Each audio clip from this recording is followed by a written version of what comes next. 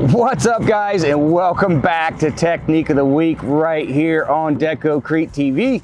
My name's Jeff, and on today's show, we're going to be showing you guys the proper way to dump fluid from a 5-gallon pail. So stay tuned, and you're going to learn all about it.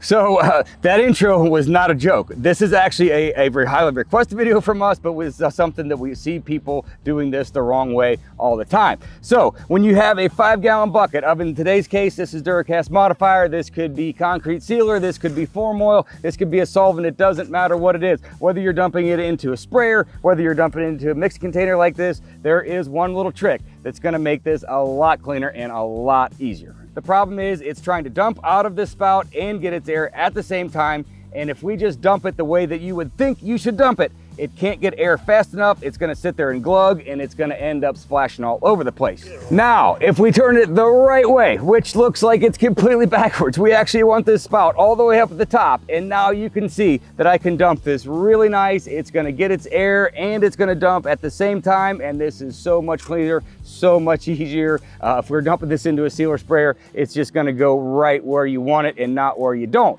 Well, guys, that's pretty much it for this week's show. Thank you so much for watching Technique of the Week. We got this thing measured out, absolutely perfect. We're gonna go ahead and start mixing. Please check out all the info down in the description. Decorative Concrete Expo, Deco-Crete TV, Deco-Crete.com, all those things right down there. Thanks for watching, guys, and we'll see you next time.